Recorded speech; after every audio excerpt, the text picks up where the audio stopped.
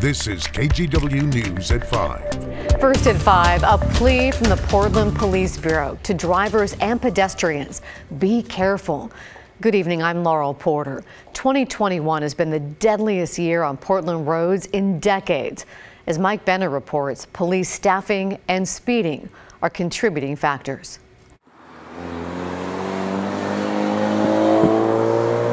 Southeast Holgate is one of Portland's most dangerous roads. In fact, the city's identified it as a high crash corridor. Not at all a surprise to one guy who's familiar with the area. I try not to walk around here too often. It's not unsafe. It's not the most comfortable neighborhood. For proof, just look at what happened in October. A motorcyclist was killed near Southeast 97th in Holgate. One of 62 deadly crashes in Portland this year, the most in 3 decades. It's pretty sad what's going on and how many families are being impacted on both sides of these crashes. Sergeant Ty Engstrom is with the Portland Police Bureau's Traffic Division. He says of the 62 people killed in crashes this year, 26 of them were pedestrians, the most in 4 decades, and that number could very well climb. Now, we still have a whole month of December left, unfortunately. This is the wet, dark, rainy time of year, and unfortunately, we do get a number of pedestrian fatalities this time of year. If you ask Sergeant Engstrom why there has been a record-setting number of deadly crashes, he'll point to 2 things, starting with staffing. At the beginning of 2021, staffing levels in the Portland Police Bureau were so low that they had to dismantle almost the entire traffic division. Sergeant Engstrom says another factor is more drivers speeding due to less congestion on the roads. Officers have no problem sitting out there and getting someone 25 to 30 miles an hour over the speed limit and only having to wait a few seconds before they find that person. Sergeant Engstrom fears it could get worse on Portland roadways before it gets better. A troubling outlook for those who call the Rose City home. I don't like the idea of traffic accidents at all. We'll see what the city can do about it. Seeing as she oversees Portland's Bureau of Transportation, we did reach out to City Commissioner Joanne Hardesty for comment. She, of course, is troubled and saddened by the high number of deaths, but points out only about half of them happened on PBOT-controlled streets. Those numbers are consistent with years past and proof that the work she and her team are doing is working. That includes investing about $500,000 in rapid safety improvements in the city's highest crash corridors. Reporting in Southwest Portland, I'm Mike Benner for KGW News. Oregon Governor Kate Brown has announced a winter special session aimed at preventing people from being evicted from their homes this winter. She wants lawmakers to start on December 13th, 2 weeks from today, to work on eviction protections for renters. She said federal money will nearly run out tomorrow, and she wants lawmakers to work on new ways to protect renters using state money. The governor also wants to extend the safe harbor, which keeps people from being evicted if they've applied for rental assistance, and ensure that landlords are still getting paid. Our team on the story is digging into this story. Maggie Vespa's here now. Maggie, the state's nearly out of rental assistance? I know, it's hard to believe, isn't it? Oregon actually got $289 million in rental assistance from the feds, and the governor says it's all going to be pretty much gone tomorrow, December 1st. So she's asking the feds for more. And while that plays out, it'll take time. Applications for rent assistance continue to pour in, officials say. And a lot of the people who have been approved for that help still haven't physically gotten their checks yet, or their landlords haven't. Some have been waiting for several months. The state earlier this year passed a safe harbor law that Laurel just talked about, protecting anyone who's applied for rent assistance from getting evicted for the next 60 days while they wait for their money. But now advocates want that safe harbor extended. They want it to be longer, and they're thrilled the governor is calling lawmakers together next month. There are so many Oregonians who are really struggling right now, and as we enter the winter and our coldest months, we really know that it's essential that no additional evictions are allowed to happen when rent assistance is on the way.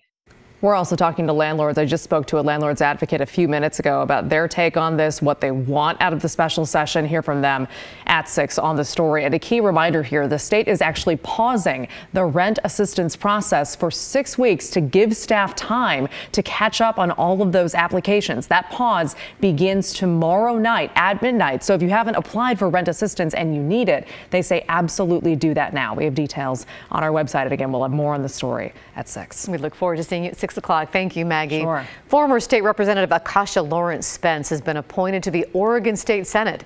She's filling out the remainder of State Senator Ginny Burdick's term in District 18. Burdick resigned at the end of the last session when Governor Brown appointed her to the Northwest Power and Conservation Council. This is the second time Akasha Lawrence Spence has been appointed to fill a vacant seat. In 2019, she filled Jennifer Williamson's seat in Oregon House District 36. Lawrence Spence is also running for Portland City Council.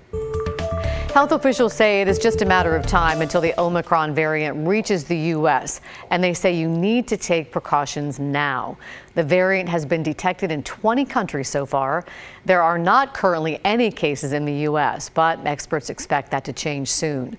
The CDC is now recommending everyone 18 and older who got vaccinated at least 6 months ago get a booster shot. Vaccines, and particularly boosters, give a level of antibody that even with variants like Delta, give you a degree of cross protection, particularly against severe disease. Experts say it will take about 2 weeks to know how severe the Omicron variant is and how effective the current vaccines are. If needed, new vaccines could be ready in about 3 months. Oregon is developing a new digital vaccine card, giving people a tool to prove they're vaccinated. State officials say it will be optional and handy for those who don't have a doctor. KGW's Pat Doris reports. Right now in Oregon, no state law or rule requires proof of a COVID vaccination before you enter a restaurant or other businesses. But those businesses are free to create their own rules, and many have. Jason Brandt is president and CEO of the Oregon Restaurant and Lodging Association. Are a lot of restaurants and businesses requiring it for people to come in? It's quite a mixed bag out there. Want to attend a Blazers game or a concert at the Motor Center? You'll have to prove vaccination or a recent negative test. The publication Eater recently listed more than 100 bars and restaurants where proof is also required, which may be one reason the Oregon Health Authority is creating a digital vaccine card and corresponding verification system, which will be voluntary and free for anyone in the state. The OHA's Public Health Director, Rachel Banks, showed lawmakers samples at a recent hearing. What we'd have is a user who would request to get their vaccine records using things like name, date of birth, telephone number, email. A person would be sent a smart health card. That's the image there in the middle of the screen.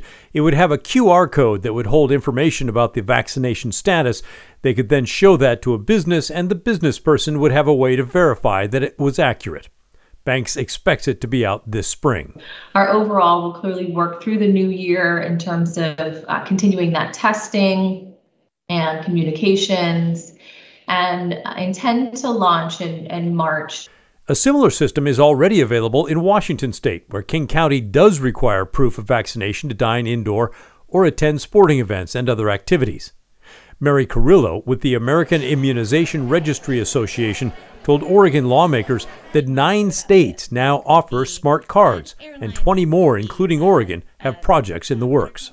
And really the goal is to create one consolidated record for every individual within a jurisdiction. The idea is not unique. Apple has a way to store your vaccine information on your phone, and a lot of us simply have pictures of our vaccination cards there as well. Brandt from the Restaurant Association wonders if it's really a waste of time and money. It really feels to me, especially when you go to large events and the cell towers are overloaded with activity, I'm not sure that anything other than a photo on your phone, which so many of us already have, is really necessary to fully verify your vaccine status. Pat Doris, KGW News.